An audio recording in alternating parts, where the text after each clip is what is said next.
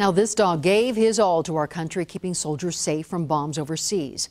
Now this retired military dog needs us to return the favor. And Molly Hendrickson is live now. Molly, already the response has been overwhelming. Yeah, that's right. And when we started this story earlier today, Kay here needed $6,000 to meet his goal for heart surgery. You can see he is well past that. It looks like the 8-year-old lab pit bull mix, who is 90 pounds of pure heart, will get that surgery after all.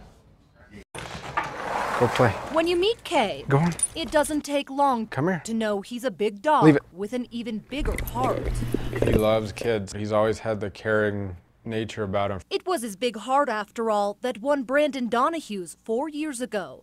Kay had served 2 tours in Iraq as a bomb-sniffing dog when he and Donahue were sent to Kandahar, known at that time as the IED capital of the world. They were everywhere. You couldn't really go anywhere without finding one. It was, estimated he saved a few thousand lives. But now that he's home, adopted by Donahue, it's Kay's life that needs saving. It's the best of the worst case scenarios for him.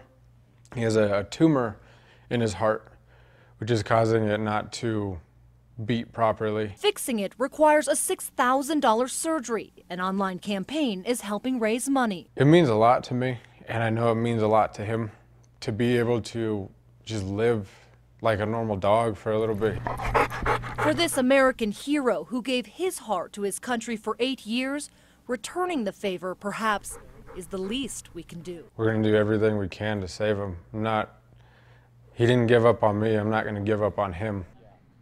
And late tonight, the Donahues updating the GoFundMe page, saying that their faith in humanity was restored in the matter of just hours. They also say that any money raised over the $6,000 goal will go toward aftercare and more checkups. We'll continue to follow this story and keep you updated on Kay's condition. Reporting live, Molly Hendrickson, 7 News.